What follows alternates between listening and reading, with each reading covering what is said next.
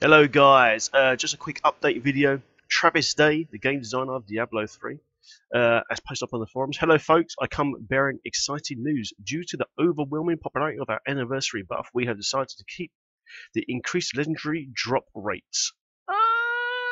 I know.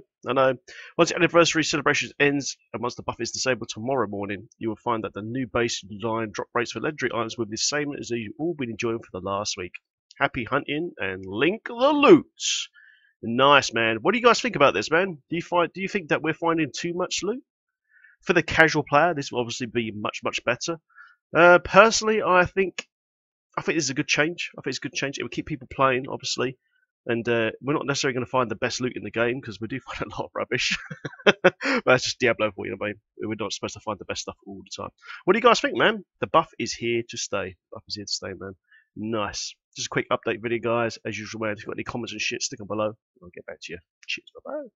Fat loots, fat loots.